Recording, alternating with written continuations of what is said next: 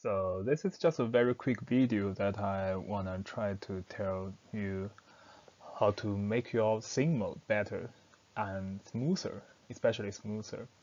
I think that many of you have experienced a problem that the new scene mode on your Mavic Air 2 and 2S is just too fast.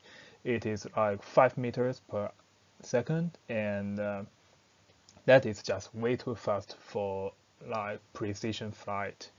So with this issue in mind, and I've seen quite a few videos, and some of them are trying to teach you how to modify your stick, and that is a great approach, I think.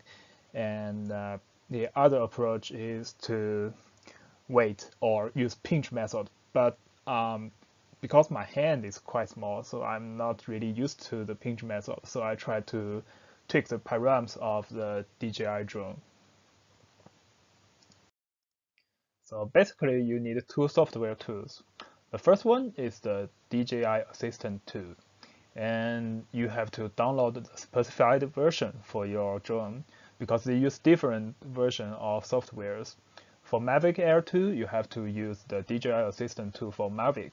And for the Air 2S and Mini SE and Mini 2, you need to use the DJI Assistant 2 for consumer drone series. This is very important, so don't mess up the two. And then you need to get the DroneHacks desktop application.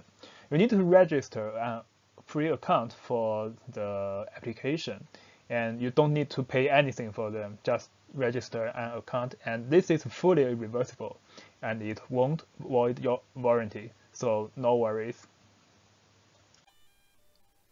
So basically the first thing that you need to do is open up the application and then connect your drone.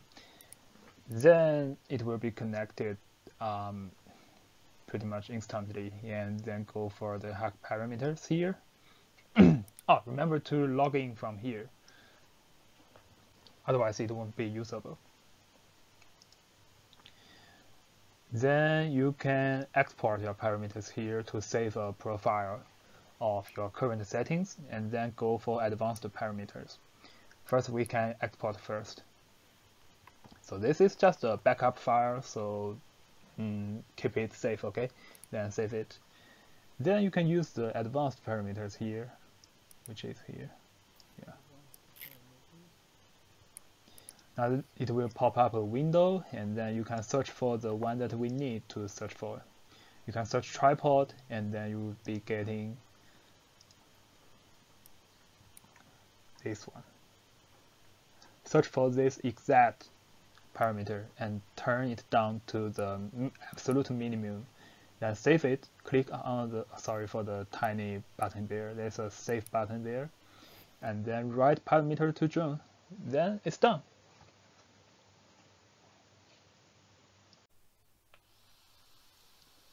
So basically, if you want to check if your settings were saved before you go actual flying, then you can use the DJI Assistant application that we've just downloaded before, and use this application to test your settings because it has a simulator. And yes, I've just connected my drone and selected it. Then use the simulator function here and start the simulating. Once you have started the simulating, you can do whatever you want now. First, I'm in sport mode to show you the sport mode. The simulation is pretty accurate actually. And wait for me to take off.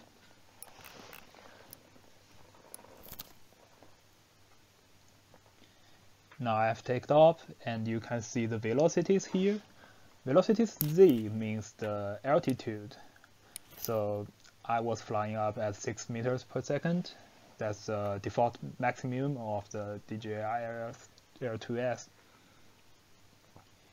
Now I'm going to do some left and right panning. The left panning is 10 meters per second about, or yeah, the panning is about 10 to 11 meters per second. And then let's try if I switch to scene mode. So in scene mode,